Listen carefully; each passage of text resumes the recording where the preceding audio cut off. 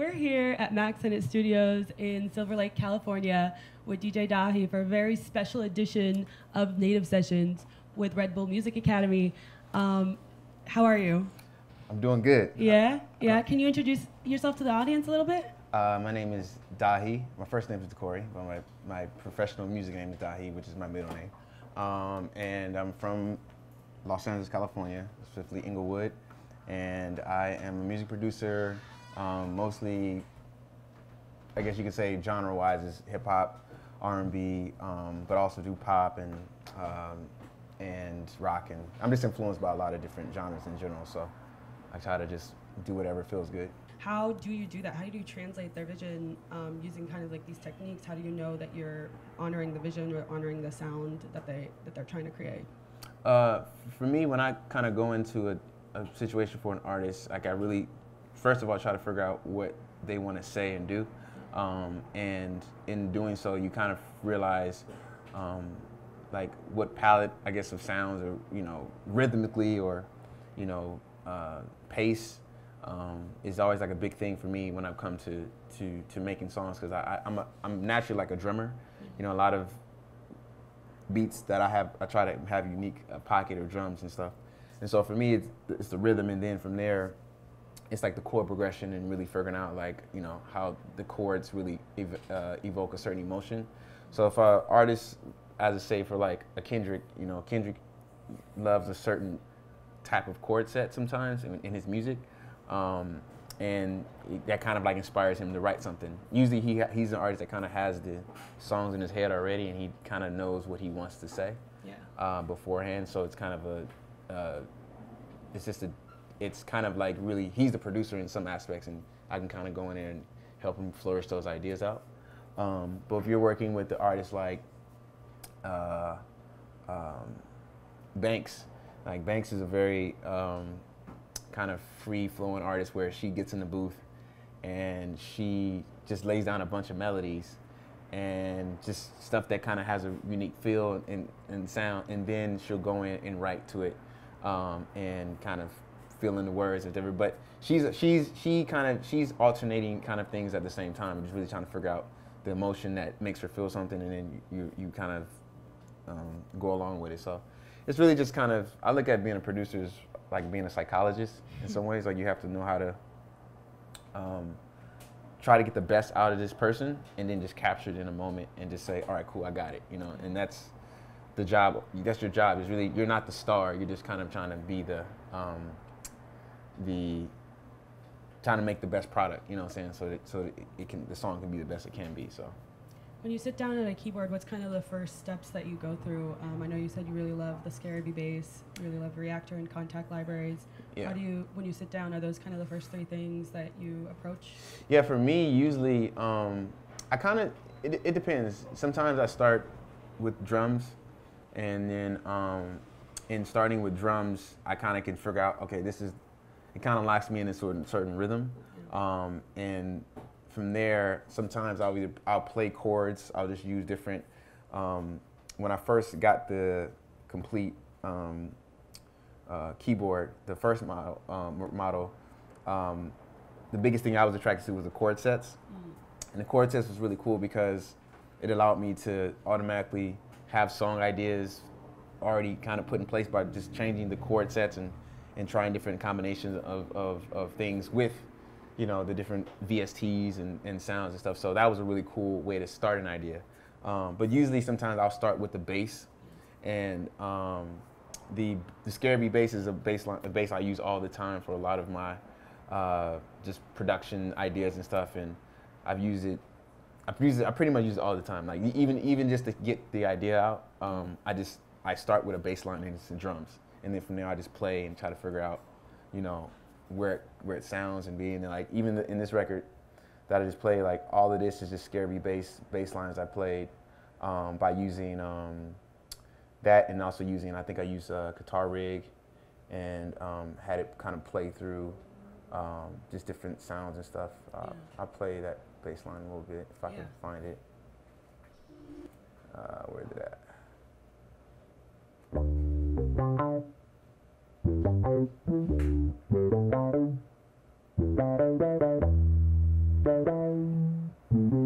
yeah, just like putting a wah filter on it and just kind of setting like compression and EQs on certain things. And you know, I played it for a lot of people using my bass lines, and they can't really tell if it's like a real bass or it's a fake bass. But it's cool. It's just a really cool tool. Kontakt in general has a lot of really cool, like really live, incorporating live sounds with kind of like the digital format where you really can, unless your ears are really tuned into it, like you really can't tell the exact difference. They have really great sample libraries, and in doing so, it allows me to kind of like create, you know, just that authentic feel, and then I can kind of go back, and if I need to get real players to play something, I can, but usually I start off with a lot of those melodies that I start making a beat is with that bass line, using that bass program. What about Reaktor? How do you implement that? I use Reaktor in tons of different ways. It's kind of like a tool that I still don't know what the hell I'm doing, but I kind of experiment. It's like a really dope experimental kind of thing. So from using the mouth for just variations of ways to kind of digitalize vocals and trying to figure out different tuning aspects and different chord melodies by using it. I just love, and it's pretty easy to jump into. It's like it's not a hard thing to really figure out. You just kind of tune and figure out what the key of the record is, and you just kind of go from there. And then using the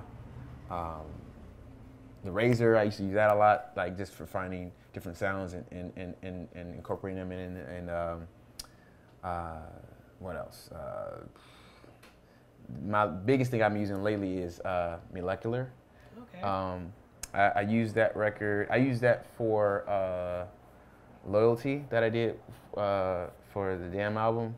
And I just use it as a very, very slight effect. And in regards to just using it on the drums and kind of having like a cool reverby texture behind it, but just not reverb and delay texture in the record, but just like a slight bit, like just kind of glossing the track a little bit. And it was cool because, and that was something that normally I wouldn't use on drums. You know, I don't really use it, but you can use it and really find different drum pockets that you may have not created if you're playing by yourself or playing with the finger. Yeah, I just love pretty much everything in Reaktor. Like, it's a really cool tool that I constantly go to just to spark an idea, if there's anything, you know. So. Yeah. How often do you involve the artists in the kind of technical stuff of what you're doing? Usually it's all based on kind of like if they want to get nerdy with me about certain things with what I'm using. Like usually if I'm working, like for example, like right now I'm working on Schoolboy Q's album, and it's cool because he doesn't have technical terms. He'll just say, "Yo, do the woo wop thing, and can you add that wop?" You know what I'm saying? Just using words, but then I just do something. Yeah, that's a sound. So it's just like a thing where you kind of like you experiment and do. But if you have like certain artists who kind of know the technical terms for effects and sounds and knowing how to treat, you know, things, like it's kind of a dependent on who it is, you know. Like a lot of times there's artists who kind of know, they make beats themselves, you know what I'm saying, and really know how to use certain lingo or just use certain things that I don't even use. And it's like, oh, what if we try this and do that? So it's just you know, my job is really just to make the song better, and I don't want to, like, you know, get all, you know, excited about talking to someone about dBs and compression and you know, frequencies, and it's like, you know, but some people do, like, you know, I get excited about it, you know what I'm saying? It just depends on who I'm conversating with, you know. You could get excited about it here. Yeah, no, I mean, yeah, I can nerd out on some stuff for sure. You know. What's your favorite aspect of it? Like, what do you? For me, my favorite aspect of specifically producing using the keyboard. Oh, using the keyboard. Yeah. Well, the cool thing I like about the keyboard now is I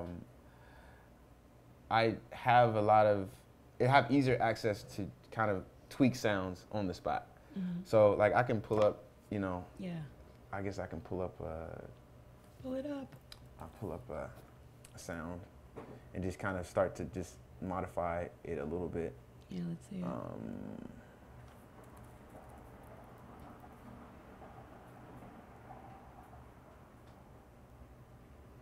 Let's see. So the cool thing about using it is that, you know, before, if I was the mapping aspect of the effects and stuff was oh, hold on, let me make this. Yeah, great. Oh, hope this pops up. It'll pop up. Let me see.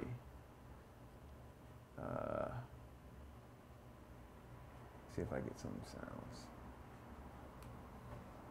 Okay, so the cool thing about this particular keyboard is that, you know, usually certain VSTs I'm using, I have to manually kind of go in and have every knob kind of set into a different thing to change the sound or effect. The cool thing about this is that now I don't have to do any of that. I can really just feel the music, try to figure out something while I'm going.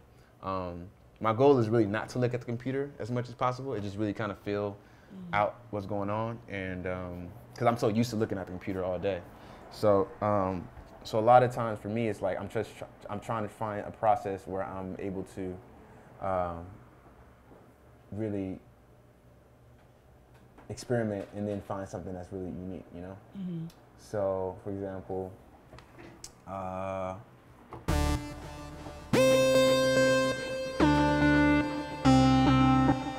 so I'll just make something. I'll experiment and try to find some cool. Yeah, walk us through it. Yeah. So let's see.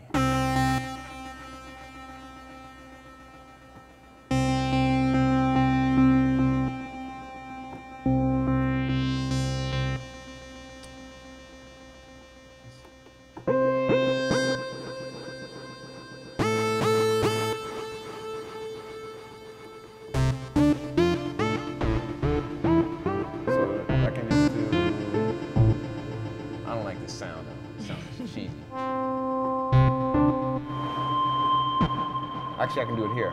So I'm used to it. This is a cool sound. So now I can.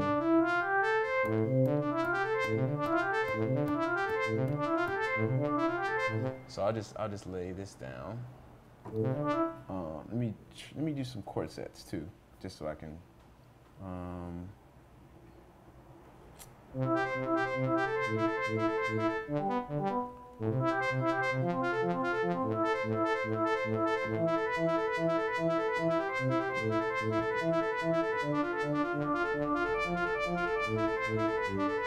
Okay, so I can record straight into it now. Trying to remember. So it's recording, and I have a. Let me see if I have the click on. So.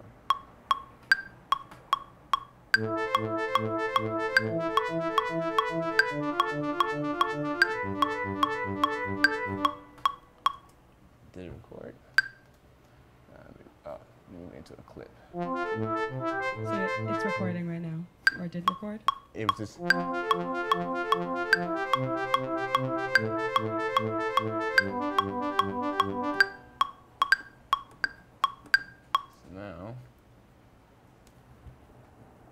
So now. So the cool thing is,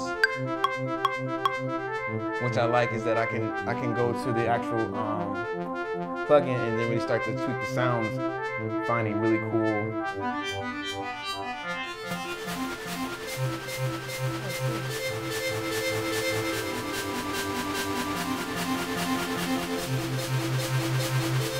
You started out as a drummer. How did you learn your way around the keyboard? Was it self-taught? When I started making music, it was all with the saxophone. I played high school and band for years, and then it was just like one of the things where I kind of self-taught. My dad had instruments in the house, and he had drums, and he always had a bass guitar or a guitar in the house. And then from there, I picked up, I think it's like 6th, 7th grade, I picked up a saxophone and just played throughout high school. But I didn't, key-wise, I was never like a piano player. I just, you know, I could play it, you know, kind of like by ear, but I never like really learned the chords as much. So using the keyboard, but when I started making beats, I started on like a MIDI keyboard. I never really used like a drum machine or something. So just the way I could lay out my samples or different things, it was easy for me to press the key and kind of get the familiarity of moving my ways around the keyboard with just like samples and drums and playing bass lines and stuff. So, so it's been a cool thing to learn a lot of things through the keyboard in a different way than just kind of a normal, I guess you could say, like a self-taught or a person who's been taught to play piano. Yeah. So it's always, but usually I just like making beats on a keyboard. I feel like I got more options, if that makes sense. Like I'm not limited to like 16 pads or something like that. I just like to be able to go in different octaves pretty easy. So, yeah. So, but I think again, having everything, getting out of the computer is always to me the goal for me now, because I feel like I'm so used to the process of having to sit and like have to make beats on my computer and like, you know, have to look at a screen rather than like feel the music, and that's like always a super important thing. So yeah, let's see more of what you were doing earlier. Oh, you know what? My computer's about to die. Oh no. Can't do that. Like this right quick.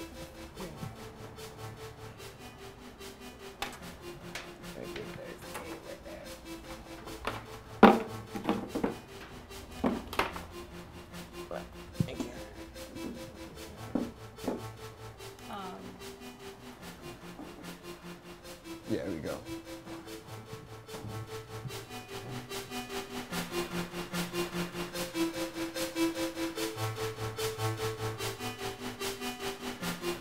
And it's cool because you can really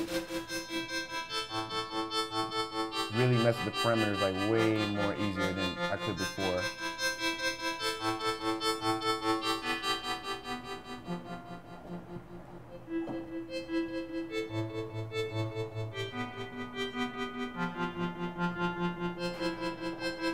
And then usually after that,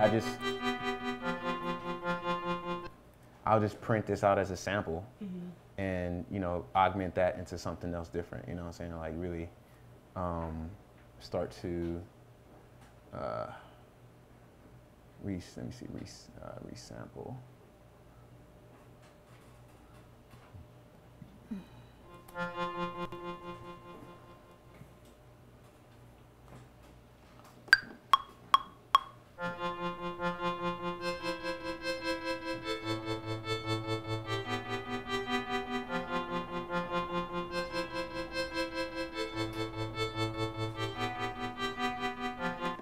Cool. And then now it's like I have a clip sound, and then I usually start to just mess with the audio and start to really figure out how to just mess it up, you know, kind of play around and see what it does.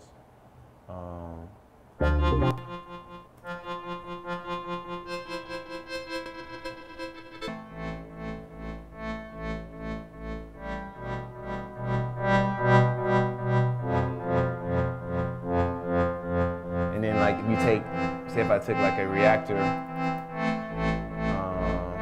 sample and ran some sounds through that, see what it sounds like.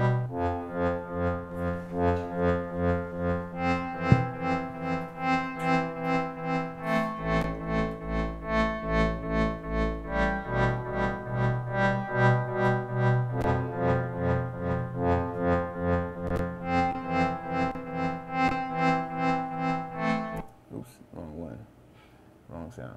Let's try. Is there a song that best exemplifies your use of of these techniques that you think, or like a favorite song in general? That I've done? Yeah.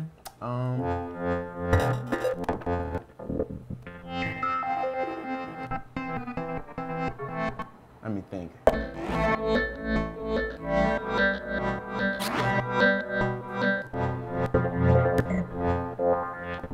Think about that. Well, like usually,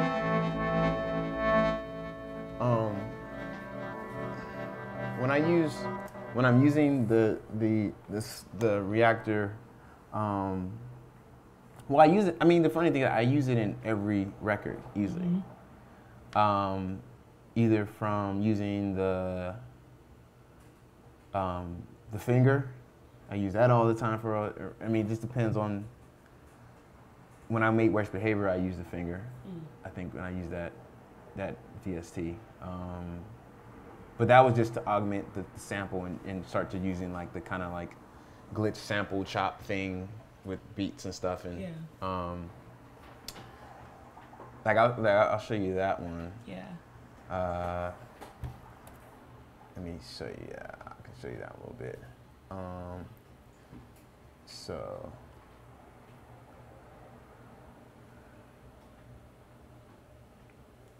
Let's see.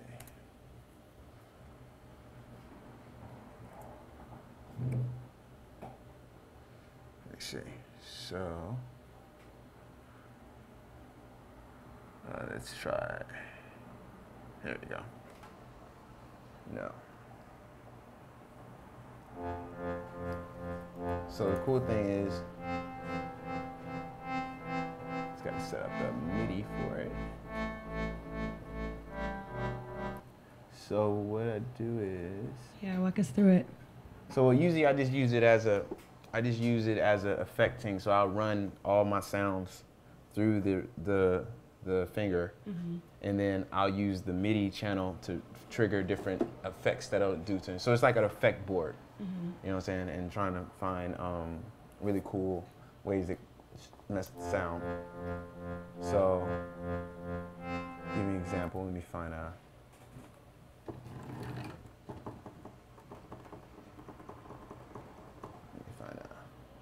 Sound.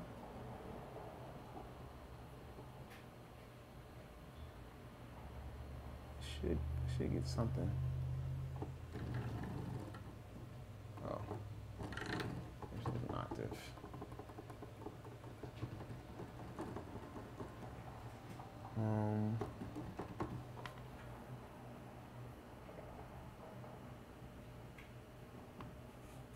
Sorry, I don't know why it's not doing anything.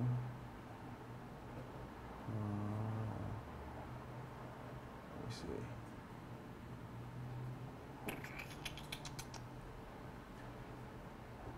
Well, I don't want to hold up the combo, right. But usually, yeah, it's like what I use it for is, and if you and it depends on what VS like which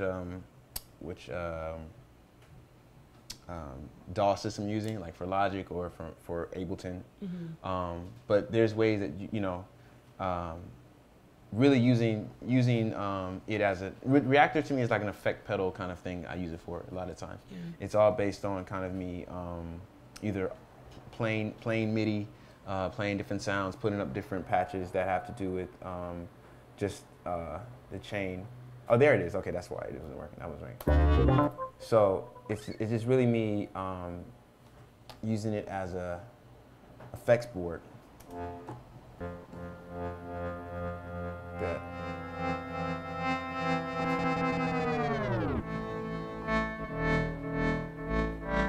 Really cool and get just.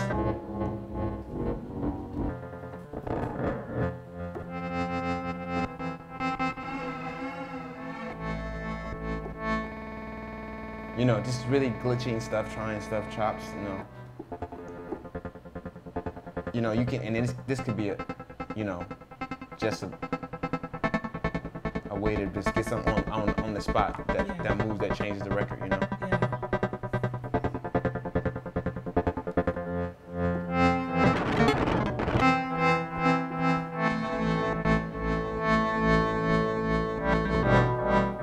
So that's just an example of just an idea of how I'm using it, you know. Yeah. And I use it, and again, I use it totally different. Like sometimes I'll set my own parameters, different effects. Well, so it's not, I don't get the same presets as other people that do sometimes. But it's really just me kind of sitting down. My goal usually is like if I get something that everyone else has, like I got to figure out, oh, I got to use it a little bit different than other people because I can I have to kind of make it my own sound. But it's the cool thing is about Reactor, this particular program, like it's very customizable. You can set it up any way you like it, and it's not like a hard thing to kind of like learn. You know, it's not, especially if you're not like technical with every, you know, specific things. Like it's just really just sitting by yourself and just trying stuff and just testing it out and see if it works, and creating a new way of like finding something that you can go to just to get the spark of an idea. So for like a newbie student of the keyboard, what do you recommend? How do you recommend they start? For a new someone who's just like finding their way around it. Specifically with anything in music? Or no, with the keyboard. With the keyboard, okay. Yeah.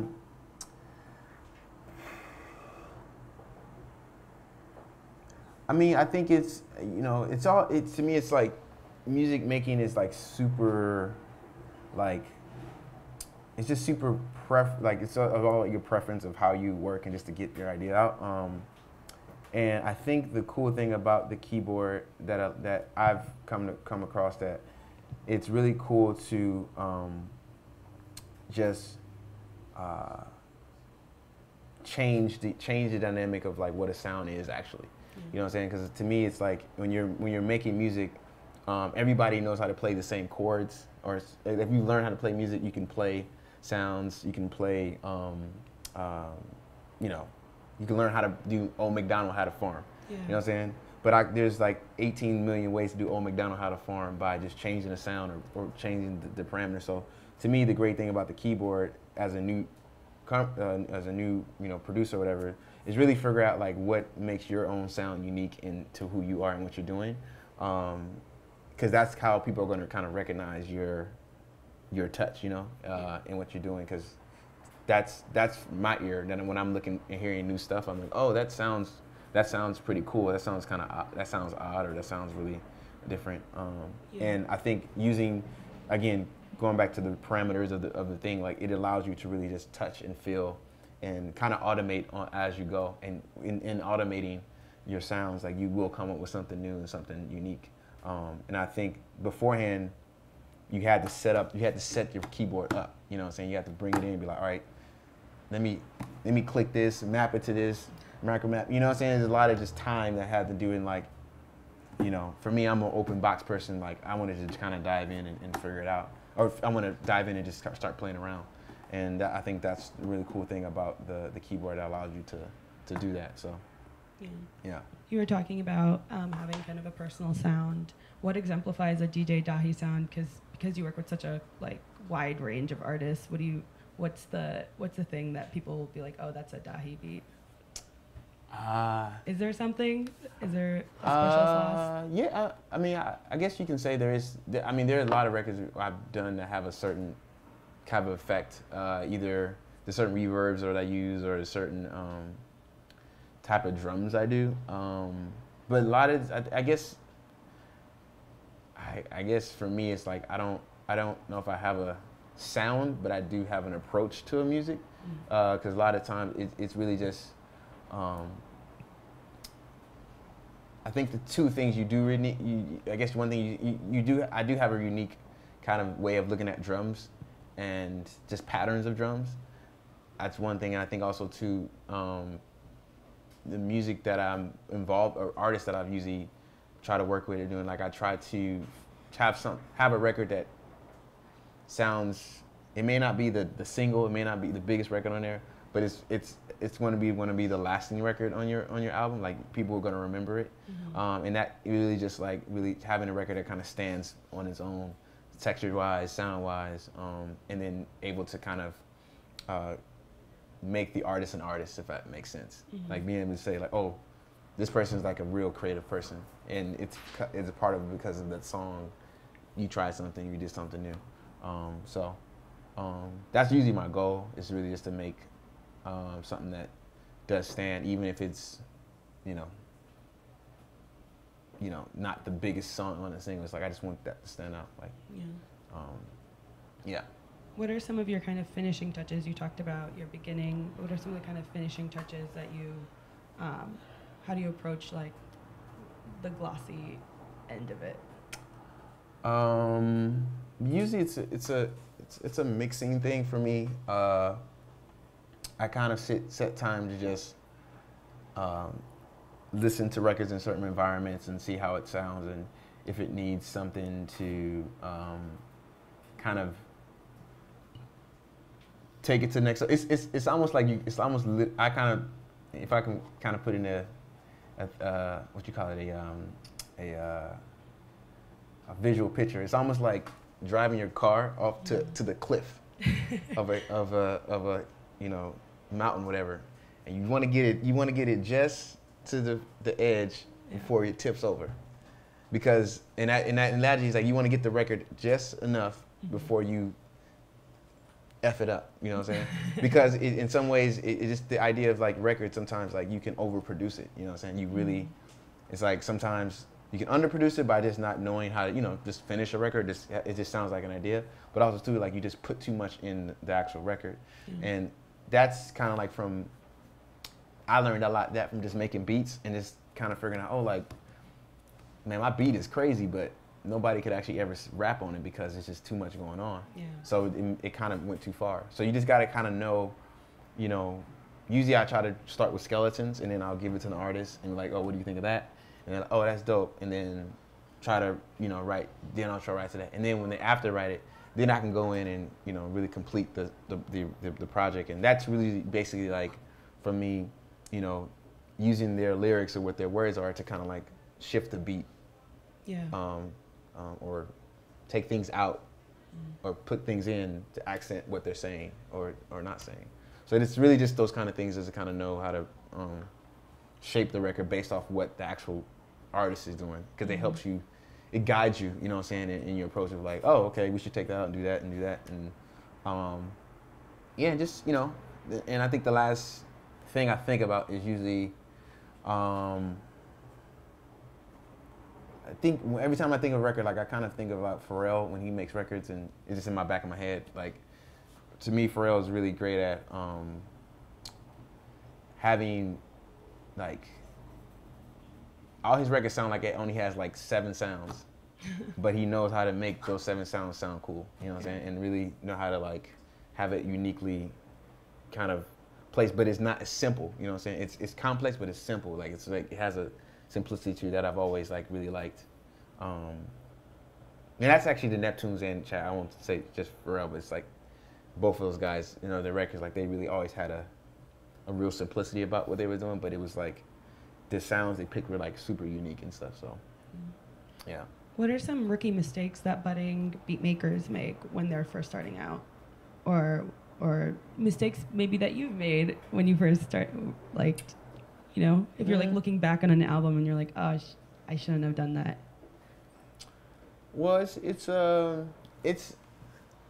mistakes are kind of, it's a two-way street, because sometimes when you want to get on and you want to get on a record, you just try to, you give someone the beat and then it's out of your control, and then you won't hear the record until it comes out. And so that's, to me, it's like, it's kind of like getting to the point where you have to say, like, I want to kind of follow the whole process throughout the line, from the mixing to the recording to when it's done. Because there's been times where I'm like, man, this record sounds dope. And as soon as I hear it, it's like my whole wave file was shifted like a bar behind in the beat. You know what I'm saying? Like, and I was like, who the hell let this go? And I couldn't do anything about it, because I kind of trusted, the process, and be like, but it just depends on, you have to kind of take pride in that process, just like kind of making sure it gets to the point, the finish line correctly. But sometimes that's out of your hand and you can't do anything about it. So that's one rule. And I think another thing is, I guess when you speak, like just when you're in a session and you kind of or just in the circle of everything, just kind of like, you know, just kind of have something to say, if that makes any sense. Like really have something that's viable to the record. Because sometimes I feel like you get in a situation where you know, you're kind of saying yes, yeah, this is dope, but don't just say yes because that person said yes. Like be critical in it, because people are going to respect your voice in it, because you're saying you're coming from a place of like, I want to make the record better. So you have to kind of just, you know, even if it's sometimes it could be at a detriment. You know, sometimes it's like, oh, you know what you're talking about. Like, I know this is hot. You know what I'm saying? And you'd be like, all right, cool. But at least you can kind of just, you know, say I put my word in to say that this needs to be right or this not, because again, sometimes a lot of artists sometimes have a lot of yes men in the room, and if you don't, the room has to be. The important thing is about the room. Like, the room has to be honest and has to be kind of just in the process of making a good song, because everybody's intentions can't be. They have to be in accordance to making it work. You know what I'm saying? If one person wants to be the star, but he ain't the star, that's gonna seep through. You know what I'm saying? He's gonna want to play extra keys, all the extra shit, and he'd be like, we don't need all that. You know what I'm saying? But it can mess up the vibe of the room. So it's just a lot of those things where you kind of go in and you just have to kind of know what to say and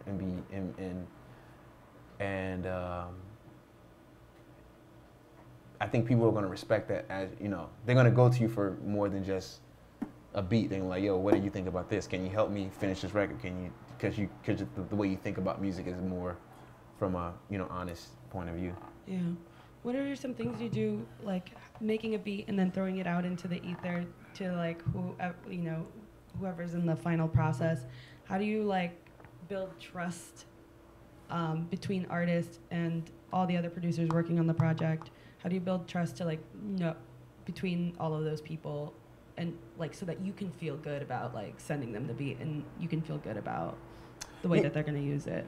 I mean, it's a process of kind of you just know what people's intentions. Like, it's almost like, you know, I know a lot of engineers who just want to be engineers, but I know engineers who want to be a producer, and I know sometimes it's like sometimes I have to be like, don't add nothing to my record, just make it dope. You know what I'm saying? Or, you know, it's just again, it's all about intention. Like, it's just like some people don't. You have to kind of know, like, okay, this person is really helping me. This person is really going to help me finish the record, and that's really just an experiment of like, you know, recommendations from a friend. Like, oh, you should work with this guy. He's a really good guy at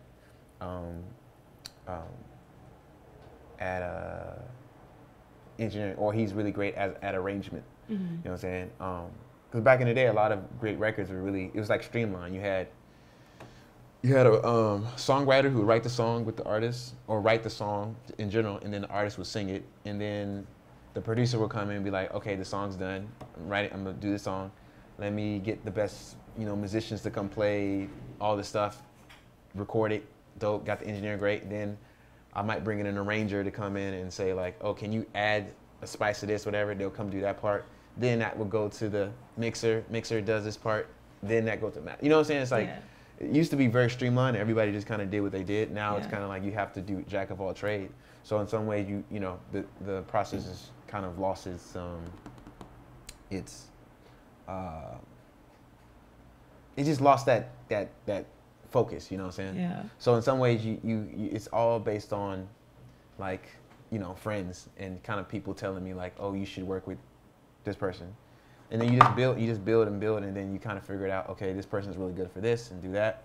And for me lately, it's all been project-based. So if I'm working on a project, there's kind of like a team involved already too. So it's easier for me to be like, okay, I know who to bring in for this thing. I know how to do that. And it's really just, if I like the person, you know what I'm saying? And the energy's great. And,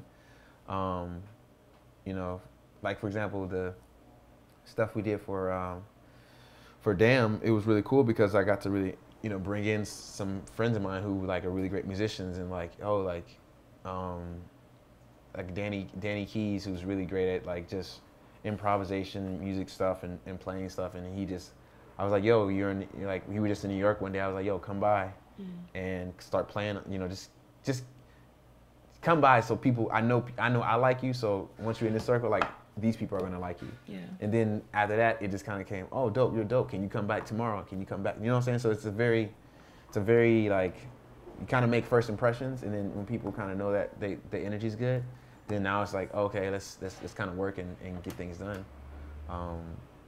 And yeah, and people and then that, if you can make the business easy, there's another aspect too, like making the business like really simple, not a lot of, you know, I did this thing, I added this extra thing, and it makes it a little bit more like, okay, everybody's trying to do wiggle room. You just want to have the idea of like trying to make the record for now, and then hopefully more opportunities will come. So. Can you play us out with a beat? Play you guys for something.